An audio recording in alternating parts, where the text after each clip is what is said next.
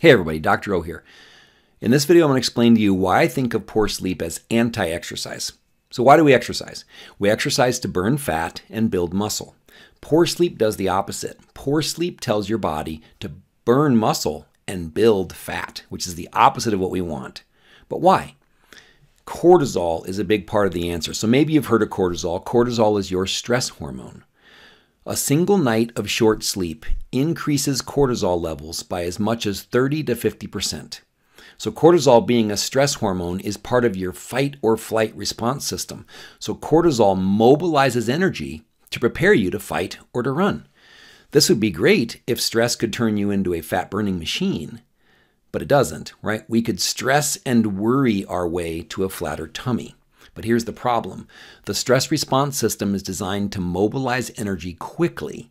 The problem is that fat doesn't burn quickly. Fat's a phenomenal fuel source, but it burns really slowly, which is why fat is your primary fuel source at rest. Cortisol, your stress hormone, says let's burn glucose and muscle and save fat for when we have more time to burn it, because cortisol is telling your body that you're in the middle of an emergency and you need quick fuel. This is why well-rested people lose fat and sleep-deprived people lose muscle.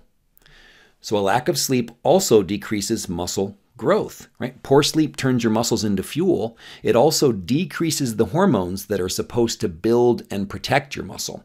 One of the key ones is growth hormone, right? 88% of the growth hormone in your body is released while you sleep. So if you have less growth hormone, there's going to be less muscle growth and also less fat burning. Growth hormone also burns fat for fuel. And then we have testosterone. Sleep deprivation and poor sleep timing lower testosterone by at least 15%. And this is a big problem for both men and women. We all need testosterone. It's important for all of us. So here's my before and after pictures. You'll see that I put on a lot of muscle. As I lost 165 pounds of fat, I actually increased my muscle, increased my lean mass by 15 pounds. And this was a huge deal. Usually when you lose tons of weight, you lose a lot of lean mass with it. My lean mass went up while my body fat went down. And sleeping was a huge part of the reason why. My testosterone levels when I first started losing weight were 285. They were considered abnormally low.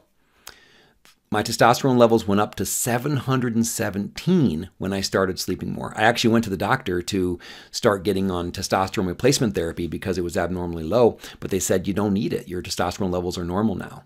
So this was a huge part of the deal, my progress, because not only did I add muscle, muscle increases your metabolic rate. So my metabolic rate went up 181 calories per day while losing 165 pounds. It's shocking, really. All right, so what does the science say to support this? The effect of acute sleep deprivation on skeletal muscle protein synthesis and the hormonal environment. So poor sleep basically makes every catabolic hormone that breaks your muscles down go up, and every anabolic hormone that helps build muscle, or at least preserves muscle, go down. So let me read a quote from the study. This study showed muscle synthesis decreased by 18% and plasma testosterone decreased by 24% after one night of poor sleep.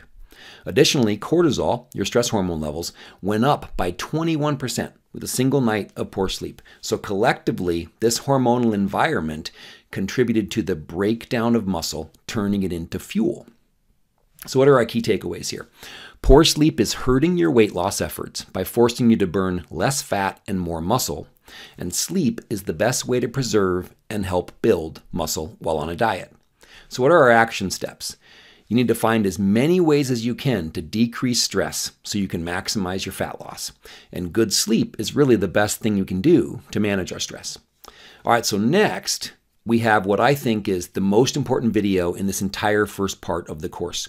It's based on the science that finally woke me up to the fact that I had to make better sleep a part of my weight loss program. So I can't wait to show it to you. Follow me there and have a wonderful day. Be blessed.